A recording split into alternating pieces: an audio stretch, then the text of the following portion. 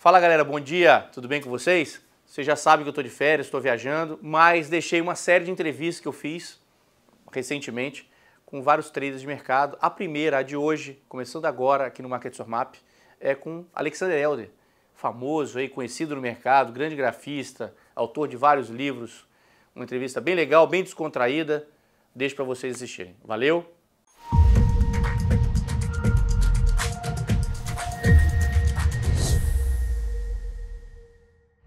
Fala galera, beleza com vocês?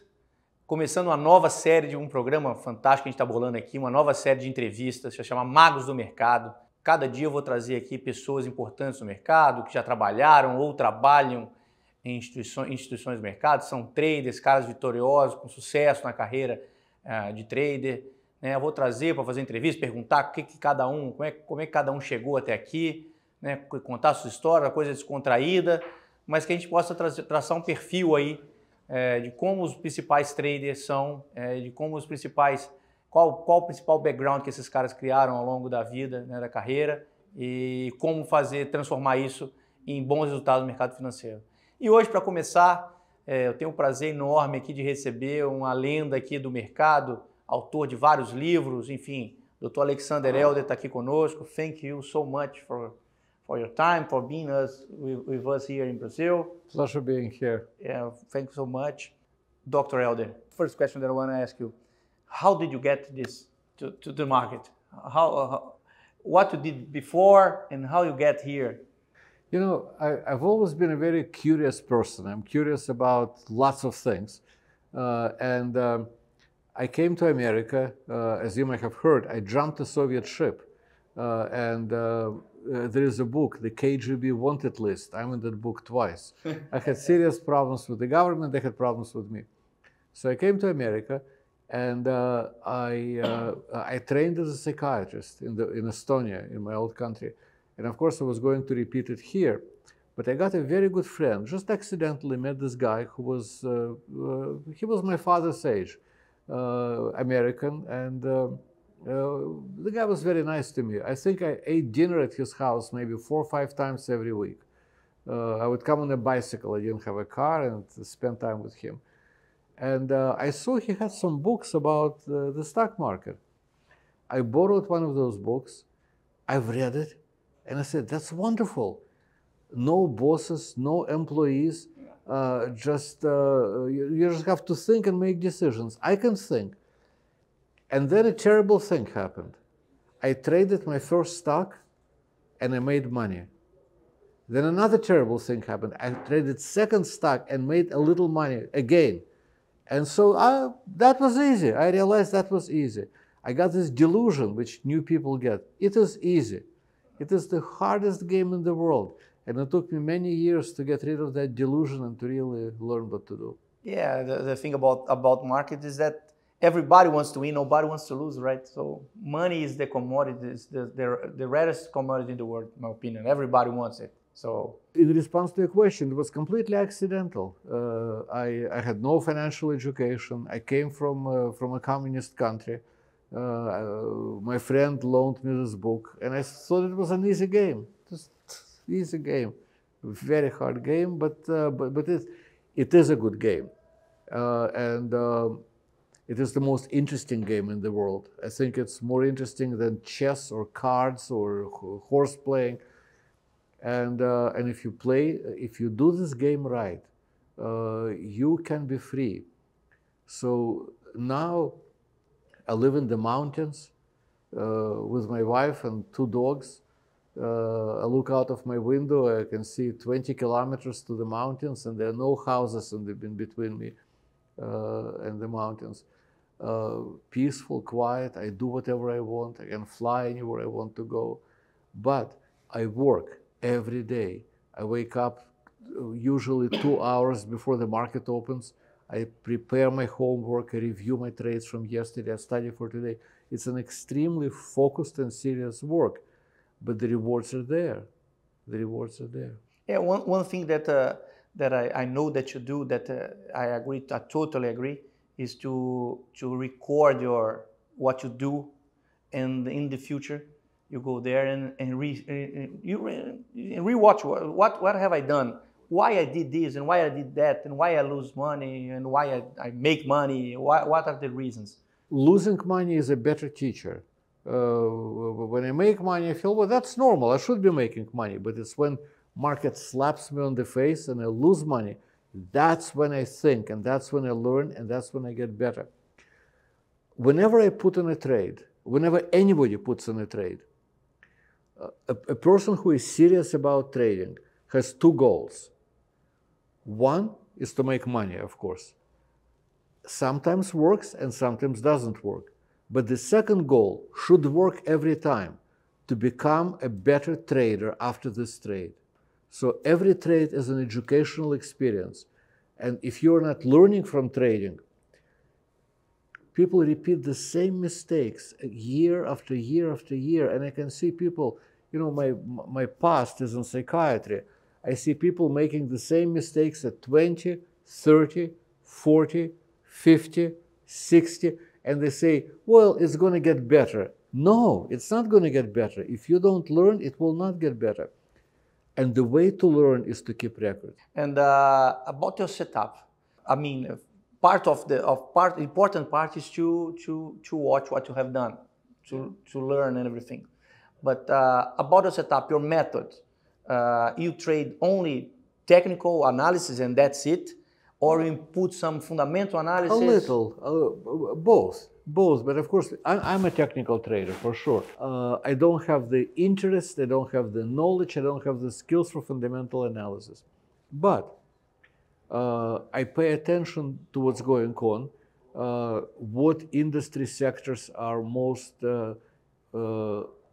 interesting in the economy, technology or biotech, or financial firms. I always try to pay attention. What is at the top of the market today? What is the most active? What is the most interesting? Then I use also a lot of contrary thinking.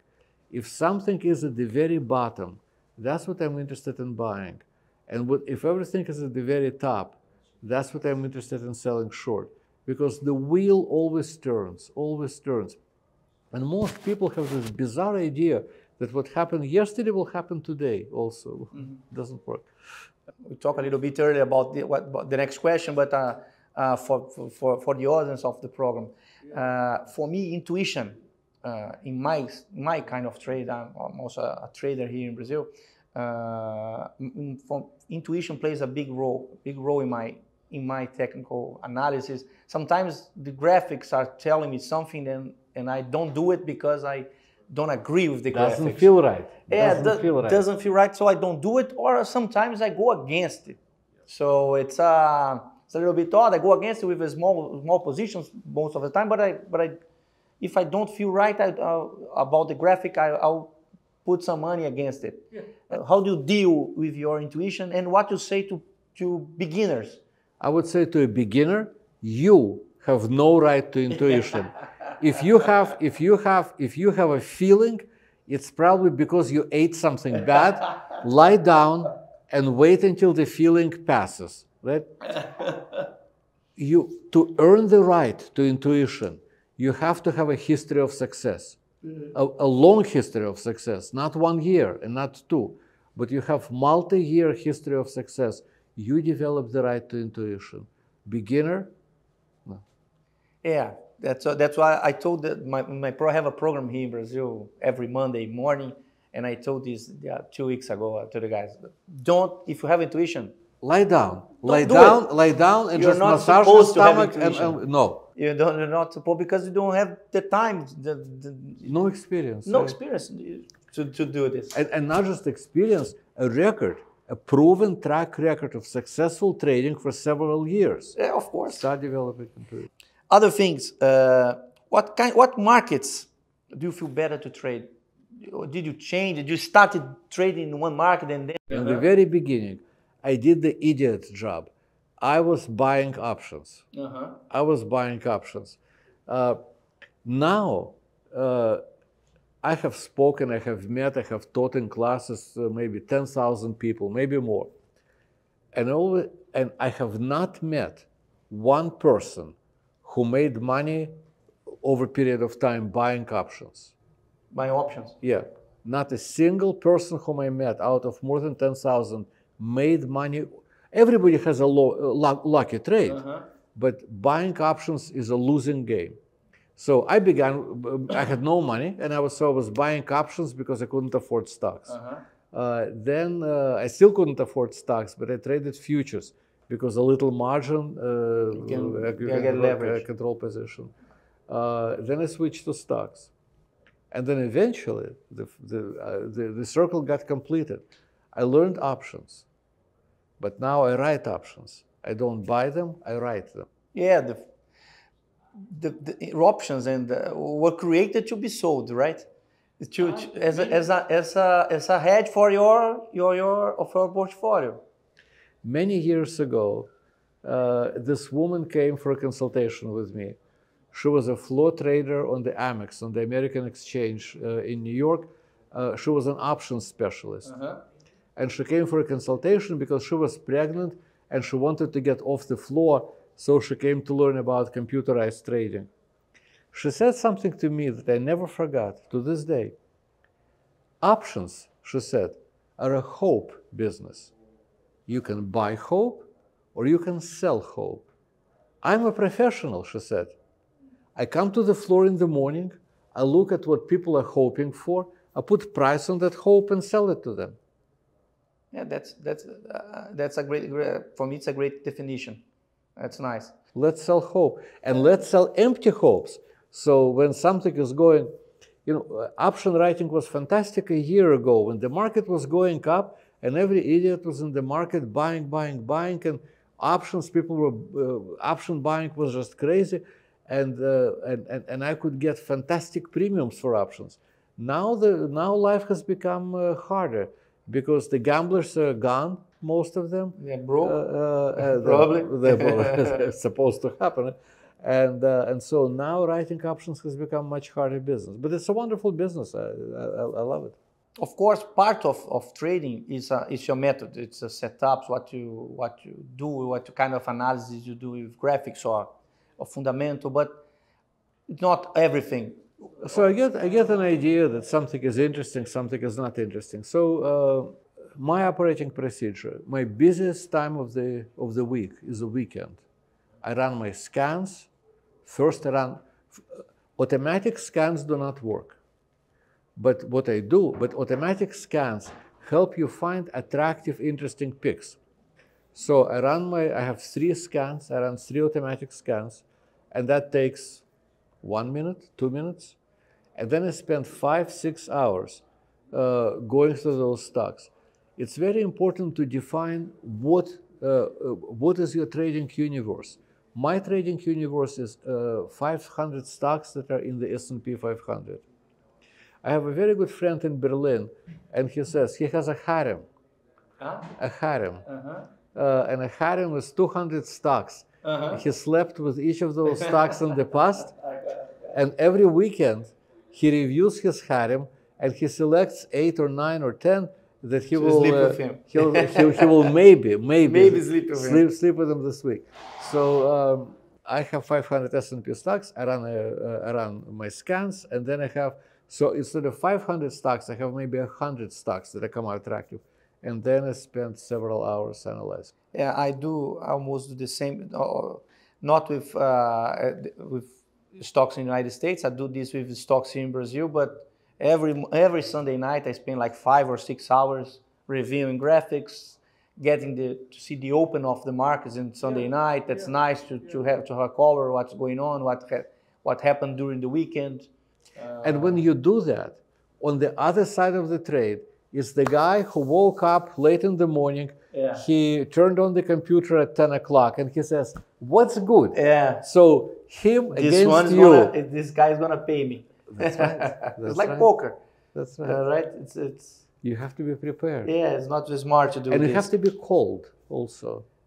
You have to be cold. You cannot be excited about these things. Yeah, it's hard to keep your feelings away, right, of the trading, but you have to do it. So the technical part is very important. I agree with you, to have a great method that you tested over time, that you get very confident with this. that you make money if you do it in the right manner. But what other characteristics do you believe that a good trade must have? Well, my whole sort of principle is that successful trading is based on 3 M's: mind, psychology; method, technology; and money, risk control. So, for example, every day before I trade, I sort of take my temperature, take my pulse. Takes me 30 seconds, but I have 5 questions that I ask myself. Am I prepared? Am I in a good mood? Is my health okay? Because if you have a toothache, you shouldn't be looking at the screen, you should be calling your dentist. Yeah. So basically I review where I stand, and then I have a list from the weekend on Monday. During the week, I usually begin working. American markets open at 9:30 in the morning, stock market. I usually begin working around 7:30, maybe 8. And so I spent an hour and a half, 2 hours before the market, reviewing my scans, seeing the news, looking what's happening, and writing a plan. I think every trade requires 3 written numbers. Have to be written, not in the head: entry, target, and stop. If you don't have those 3 numbers, you're not. I had two more. I enter. I don't always enter. In fact, I never enter the whole position at the first time. At the first deal, I enter half position or 1/3 of position. I have price to increase the position if the market goes against me, and also if the market goes on my side. On my side, of course, it's much better. I'm creating a positive average. Everything is nice. I have money, so it's nice, right? But I have prices to increase and price, of course, to stop. There are some guys in the internet that sells courses and makes money. In my opinion, delusion in some other guys that are no. You don't need to have stops. In Brazil, it's a kind of a fever that guys are selling products in the internet, telling beginners in the market that they don't have to stop their own positions. It's amazing, right? I have a friend in America, in California, who's a very famous market personality. I will not say his name. This is the guy who destroyed every account that he traded. But he is very famous for his teaching. Right? Being a good trader. Long time ago, maybe 20, 25 years ago, I went to his house. We were going to go spend some time in the desert together. He told me he destroyed his account, but this hedge fund was going to set him. Hedge fund people were going to set him up with a hedge fund, and meanwhile, they gave him what he called small money. Back then, it seemed like a lot, $100,000, just to trade while they were doing paperwork. I said, "Oh, good. So, are you trading anything?" "Yes, I have 6 markets." He was trading futures, and I'm trading 6 markets. So, how much do you allocate to every market? He says, "Well, 100 divided into 6, it's about $16,000. So $16,000 to each market." "What about reserve?" "No. Where are your stops?" And he said something to me that another thing that stayed with me for the rest of my life to this day: real men don't use stops. Yeah, that's the easiest way to break your account. So I said to him, "Listen, you have total $100,000 total risk." He says, "Well, it's safe because those markets are not correlated. I'm trading Swiss franc and lumber. And so if one goes up, the other goes down. They're not correlated. Doing that you don't need stops." Mm-hmm. I said to him, "Maybe we better not go to the desert. There's no internet. Maybe we better stay here." No. He has total confidence. We went away for 2 days. We're coming back. All 6 markets are going against him. And I talked him into Every 6 markets. All 6. I talked him into getting rid of 2. I went to the airport. A few days later, I called him. A week later, I called him up to thank him for a wonderful time. And he says to me, those hedge fund people, they're not gentlemen. So what happened? They're not taking my phone calls. I had to hold my mouth. If you lost 100,000 from me, I would not take your call. As well, right? Either. About 6 months later, I go to Chicago. There was a big trading expo. And my friend is going from table to table, showing everybody a stack of printouts, actual printouts from the broker. He took $5,000, and in 6 months, he traded them to 90. And I knew exactly what would happen. To trade 5 to 90 in 6 months, you have to take crazy risks. Yeah, of course. And you have to get a lot of leverage. The show was in November. So from May to November, he went from 5 to 90. In January, he was negative, 0, below. Of course, yeah. It's a lot of risk. Yeah, but so people who say don't use stops, to me, it's criminal. For me as well. So, but it's nice for you to tell the guys that that's real not, men that, don't do use this. stops. Don't do this kind of stuff. Yeah. Right? It's not. That's not true. The guys that tell this kind of stuff, they're crazy. I repeat this thing all the time. My wife says to me, we're driving a car, she says, put on the seat belt. I say, real men don't use seat belts. So anytime I do anything stupid, I say, real men don't use seat belts. Yeah. But you say that you just said that you have like 500 stocks that you look at, and but how many positions do you have at the same time? Again, this is very personal. I have friends who do 20, 25 positions at a time. I find that if I do more than 6 positions at a time, open at the same time, I start getting a little vague. Me too. Yeah. I sometimes when market is just crazy, opportunities are, like a year ago, opportunities are crazy. I will have 7, 8 positions maybe, but usually once I go to 6, that's my maximum. Simply because I feel, it's like I can have 6 children and I remember everybody's name. And if I have 8 children, I say, hey, what's your name? Imagine if you have 20, 25.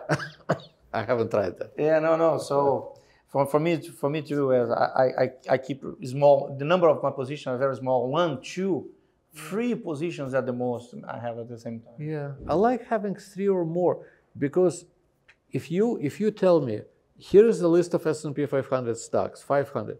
You run your scan, it's now down to 90. If you tell me, choose one and trade it, I cannot promise that I will choose the best. Yeah. But if you tell me, find me 3 that will make money between them, I will find them. Yeah. So maybe that one that you choose didn't perform. That's right. Yeah. Right. It just happened to me now in the elections in Brazil. Yeah. It just happened.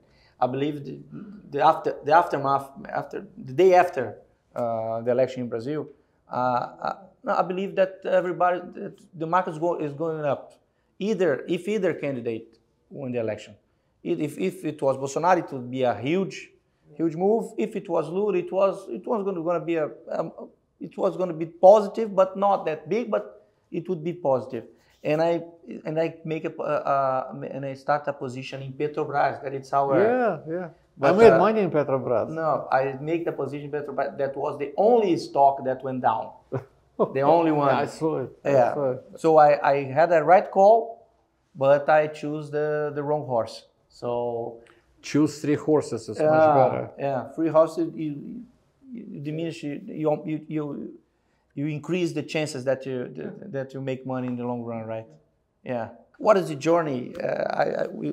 We spoke the other day about it. I believe that maybe it's hard to resume what you're gonna say because it's very vast, right?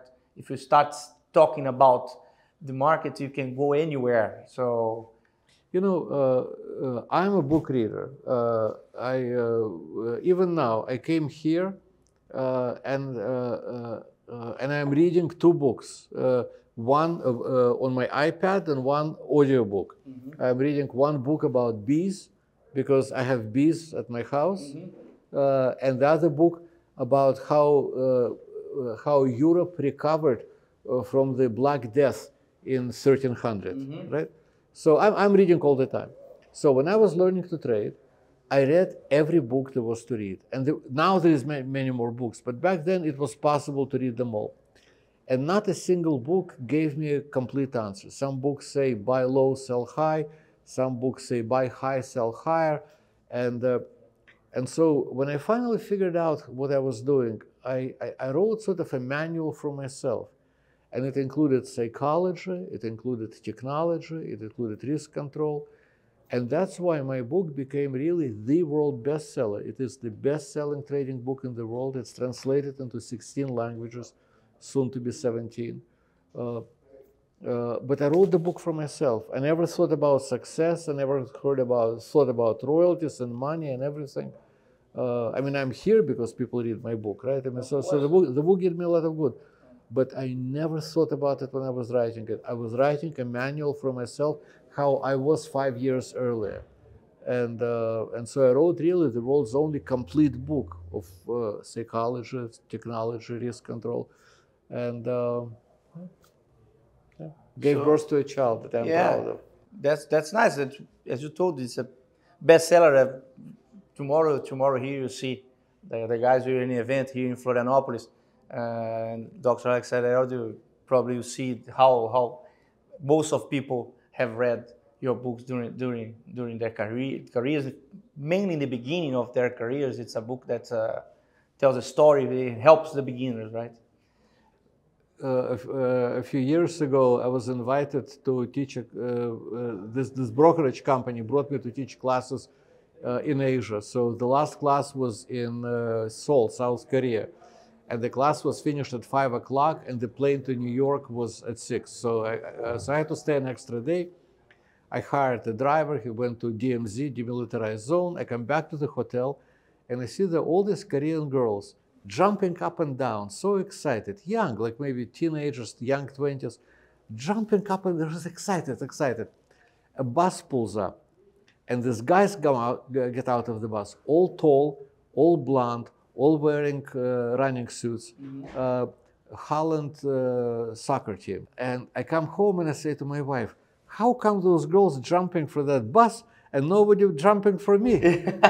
And she says, you're writing for the wrong audience. That's true, yeah. Most guys, lots of guys read their books. Yeah, you know, instead of girls, they were jumping out of their dresses there in front of the hotel. But wife says I'm writing for the wrong audience. Yeah, I would like to thank you for your time again. Thank you very much. Welcome to Brazil again. Thank you. I hope you have a nice time and hope to see you in other events and other places here. Thank you very much. Ok? Galera, esse foi o Dr. Alexander Elder no nosso programa aqui no primeiro Magos do Mercado. Pô, espero que vocês tenham gostado da entrevista e a gente vai para as próximas.